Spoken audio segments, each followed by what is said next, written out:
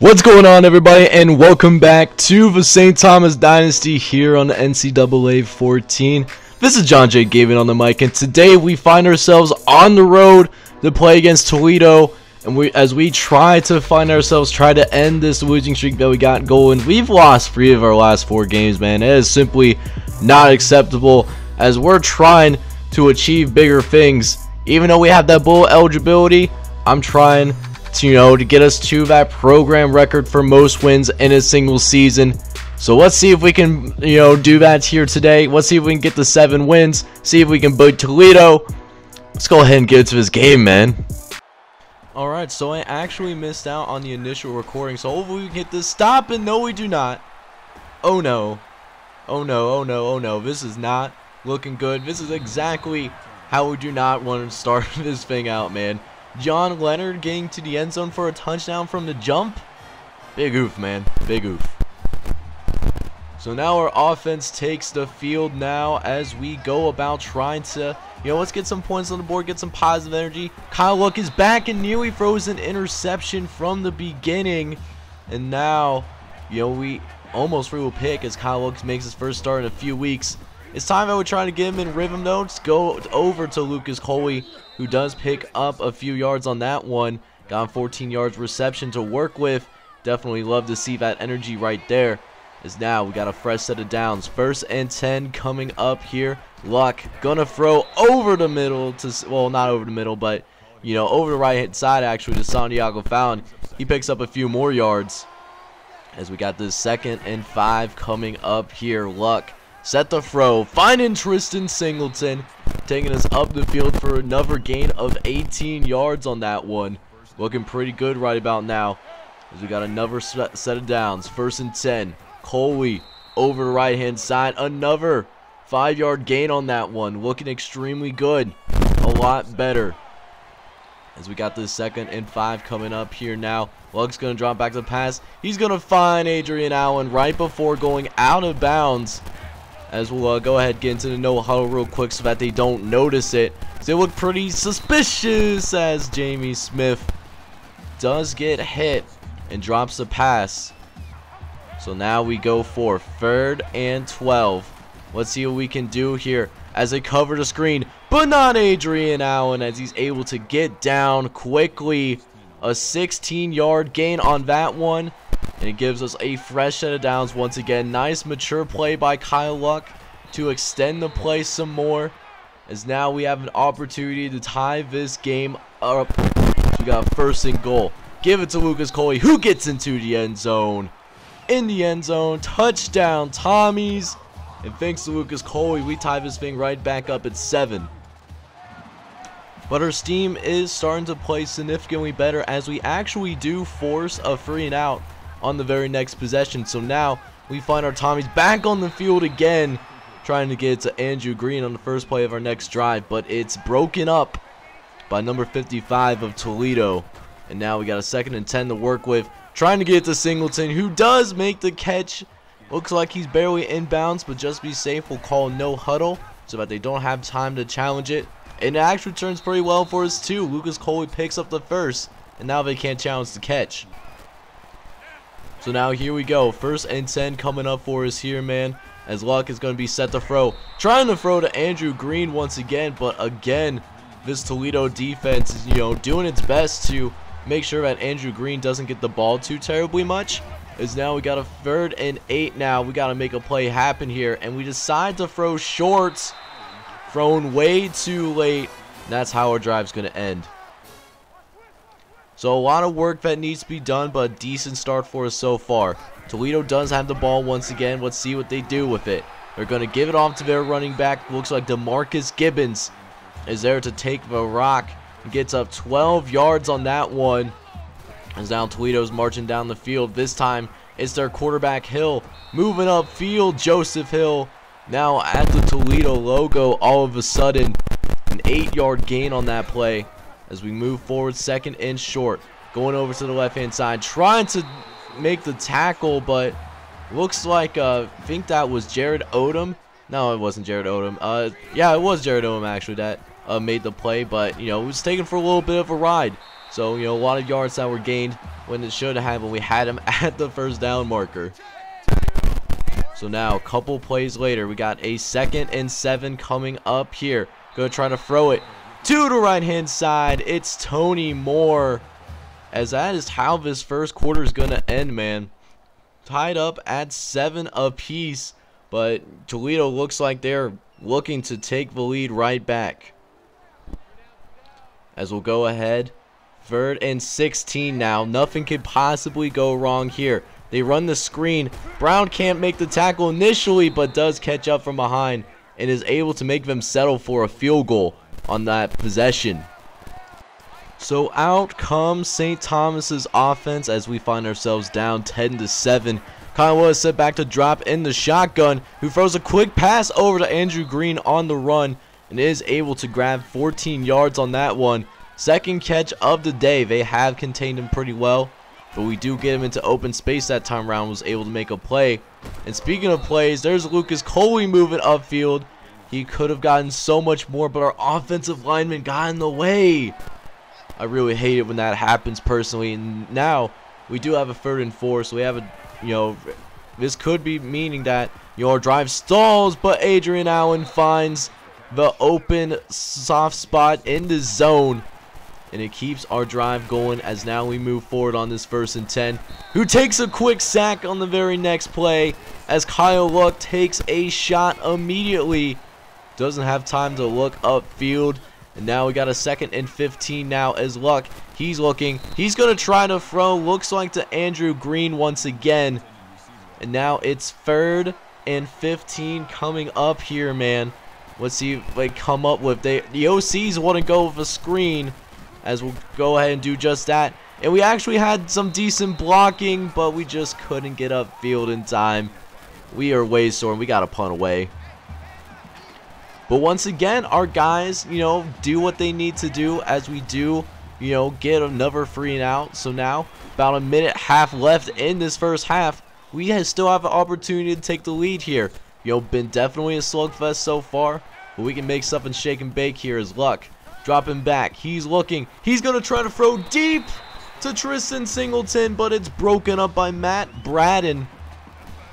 And now we're stuck at about the 45-yard line. Just got to make a completion here, which we do. Alex Garcia, who gets back up and picks up a couple more yards after that. Probably was laying on a couple of dudes. Keeps that thing rolling. We'll go ahead and move to no huddle right away as we're looking around. See if we can find somebody. We find Alex Garcia deep, and we get it to him for a huge gain. And now we got a goal line situation. See if we can get in before the end of this half, which we do. Santiago Fountain gets into the end zone with ease, and it makes it, a 14-10 lead going into halftime. And right now things are looking good. We might be able to turn things around and get to 7 and 4 on this young season. Alright guys, so welcome back to the second half of this game where we actually do get the ball first. So we got a chance early on, make this a 2-score game, maybe take, a commanding presence, in this ball game, man, as we give it to Lucas Coley first. Making some quick work, quick 9-yard gain on that one. So what we got to do, got to reward our main man Coley again, who does pick up an additional few yards. Going to go early and often to our running backs at least to start the second half. As we go to Eli, who gets a great spin move off actually and picks up 5 more yards on that play. And what a great way to respond. Was stopped at the line of scrimmage, but it gets a nice spin move off. As now we got a 3rd and 5. Pressure, but Lucas Coley is open. He's going to try to make a couple guys miss, and nearly does. But either way, that's a huge, quick recognition for Kyle Luck to get the ball out quickly, because he did not have time to throw that ball away. As, just moving this ball down the field once again, just really had a hard time moving it in the first half for the vast majority of the time. But now, it seems like we're really starting to find our stride here. And so is our custom recruit, Eli Shaligan, who picks up another 7 yards on that one. And now 1st and 10 coming up here. Luck go try to throw to Coley, who I think he should have just thrown it out of bounds at that point, because, there was not much that Lucas could have done And now it's a 3rd and 16 coming up here. We're going to give it to Kajaye Boyd, who makes a man miss. He makes multiple guys miss, and he's in the end zone. Touchdown, Tommies. And now we have a commanding presence of this game, as we now are out here, you know, fresh set of downs. 1st and 10 coming up here as Joseph Hill has a 14, gains 14 yards on their next possession. So it does feel good to take this 2-score lead. We haven't, done that very often in this dynasty if you followed this, from episode 1. But, now we got this 2-score lead, and now I'm trying to keep it. But we need to get a stop here on defense as they try to throw to Leonard, who Eric Bradshaw lays a hit on him as soon as he makes the catch, but the sure-handed receiver does hang on to it. It's a fresh set down for the Rockets, as now they're going to go back to their star running back, DeMarcus Gibbons, who picks up 8 on that one, leaving them with a 2nd and short, and Billy Mitchell's going to try to get up on the line of scrimmage, which could prove fatal as we get beat from behind. And on top of that, we don't even get bailed with the penalty. It was an offsides on Zach Bones, the true freshman. As now we got a 2nd and 13 now. Going back to Gibbons, who finds some quick lanes as Eric Bradshaw can't get off this block in time. As now it's a 21-17 ball game. So now the pressure is back on St. Thomas's offense. Got to continue to score if we want to keep hanging on to this lead. I have a sneaky feeling that this could turn into a shootout at any given moment. As we give it off to Lucas Coley, he picks up a 1st down immediately. You definitely love to see that. It's now 2nd and 12 coming up here. Going to try to throw a dart to Green, but it's broken up. And now leaves us with a 3rd and long. Big play for us here. Got to make something happen here. Don't want to punt it right back to Toledo and give him an opportunity to take the lead. As we find Green, and this time he makes the catch and stretch out forward for the 1st down, keeping this valuable drive alive.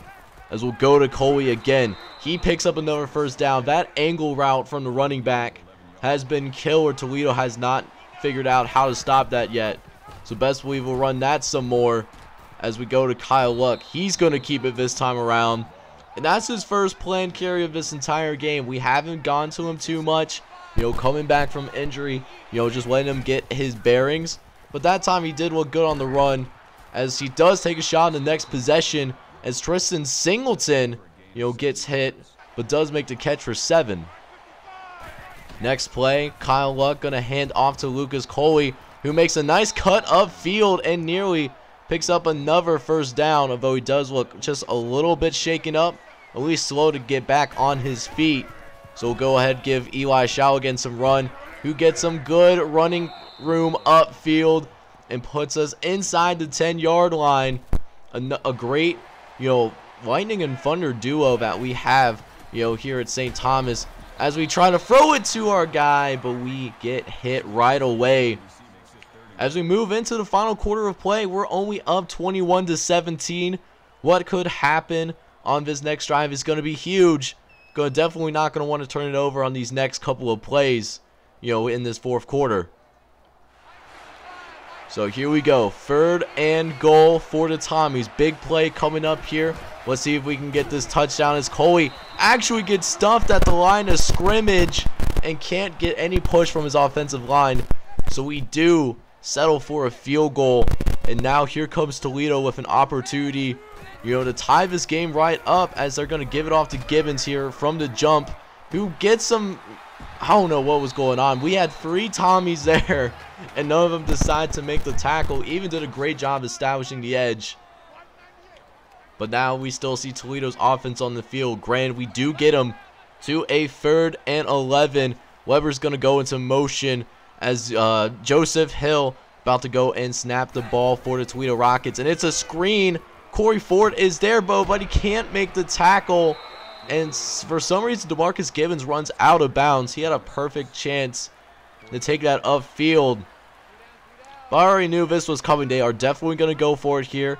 Big 4th down coming up as they call Just fourth quarter option, and Calvin Campbell can't stiff arm his way across the marker. And now St. Thomas is back to take over. And if we can score on this drive, I think this is going to be game over. You know, I just want to put the dagger in these guys once and for all so we can get a win back on the season. As we move to 2nd and 3. Kyle's going to not going to hand it off. He's going to try to get the first down himself, and he's successful, picking up another first. Again, you know, not getting a lot of carries, but, you know, at least is willing to, you know, put the ball down and run when he needs to. You can see on the scramble, he doesn't find anybody, but also gets out of bounds. You know, just got to make sure that he's healthy as well. You know, we do need him for this final stretch of the season for sure. As we go over the middle and find Andrew Green. Another 13-yard gain on that one. Another first down for St. Thomas. As the Tommies are looking really good right about now. As Luck going to try to throw over the middle to Santiago Fountain. It's way off target. So now we got 2nd and 10 coming up here. Luck is looking. He's going to find Kajaye Boyd, who had that huge touchdown run earlier today. But this time he only picks up 9.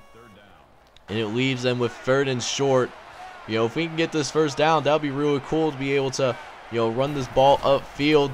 As Coley actually gets stopped just short of the marker. We'll be interested to see what they end up doing. And it looks like they do decide to settle for a field goal. You know, I usually like to go for in those 4th and 1s, 4th and 2s. But it is important to have a 2-score lead at this point in the game. Don't want to give these guys any opportunity to come back and time this thing up.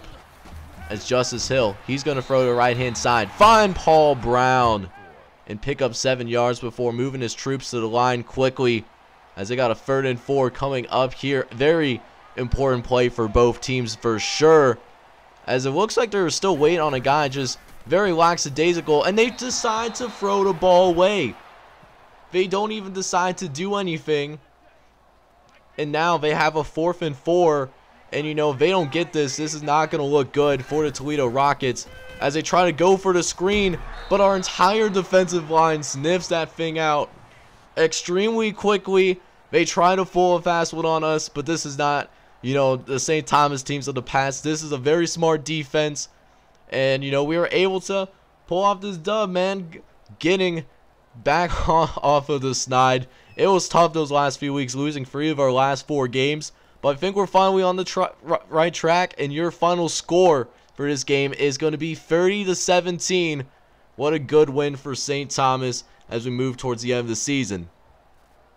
Let's get it started with our quarterback, Kyle Luck, who came back for the first time in at least 3.5 games. It's been a minute, but we're happy to have him back. And he's back to his usual self, too. 280 yards, 2 touchdowns, and a 73% completion percentage. You definitely love to see that. Although we didn't run with Kyle as much as we usually do.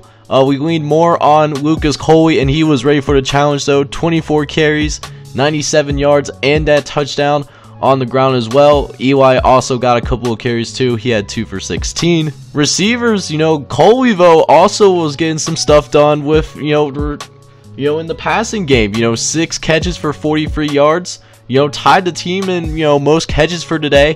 You know, tied alongside Andrew Green, who had the most receiving yards among everybody with 70. Though he didn't, neither of those guys caught a touchdown.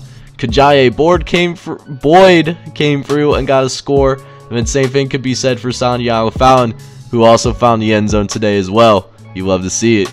And this defense was pretty, you know, spread out today, you know, just because, you know, we didn't really need to use our defense all of that much. At least that's what it seemed like. Zaire Hill, Jared Odom, and Jeff Outlaw all led the team in tackles today with 5 each, doing a good job of coming up and making the tackles whenever they are asked to do so. We also got a couple of sacks on this quarterback as well, and OJ Gardner and Dale Garrison. Each of those guys, you know, being able to get into his QB and get that sack. And then we also forced a fumble in Tyler Graham, which we actually should have recovered. Billy Mitchell should have gotten it.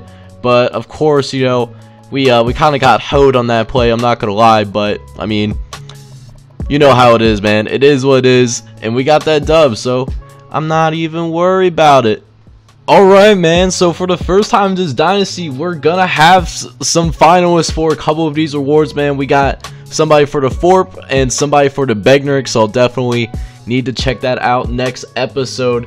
As we go into our final regular season game, we are playing UMass, who looks like they're playing for the opportunity to be bowl eligible themselves. They're 5-6 on the season, you know, but one of those losses against an FCS team, yikes. But, you know, man, I'm excited for it. If we can get to 8 wins this season, you know, that means that even if we don't become a free star after this upcoming season, we can at least recruit after 3-star recruits in our pipelines. So that would be good. And then I think we're still in the hunt for the MAC West title as well. You know, it's just been that bad as a division this season. So I'll definitely check that out next episode as well. In the meantime, though, I hope you enjoy the content on this channel, and if you do, I encourage you to hit that like button as well as subscribe if you're new. This is John J Gaming on the mic, and I hope you all have a wonderful day. Take care, everybody.